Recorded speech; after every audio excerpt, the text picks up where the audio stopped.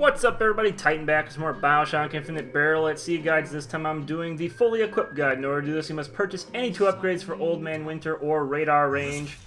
And I did this right after I got Old Man Winter and exited that area. You will find the upgradable plasmid area by the vending machines, and you can, if you have enough money, you can buy both of the Old Man Winter upgrades right here, right after you get Old Man Winter. So there's the Winter Boost and the Winter Mod. And I had just enough money to buy them both. It was $350. In order to buy the Radar Range upgrades, you have to find one of the Bandito ammo vending machines, and you can upgrade the Radar Range there, and you can upgrade the other weapons there as well, I believe. But that is the quickest way to get this achievement, by upgrading Old Man Winter if you have 350 gold.